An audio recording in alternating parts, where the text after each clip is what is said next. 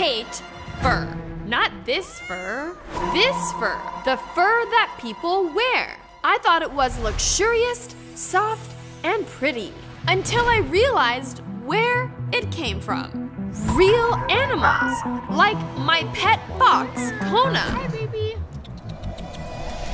Every year, 100 million animals are killed for their fur.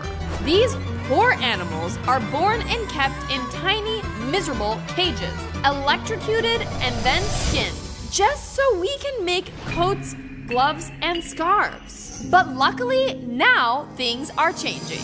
Many countries are banning fur production, and lots of big designers are going fur-free.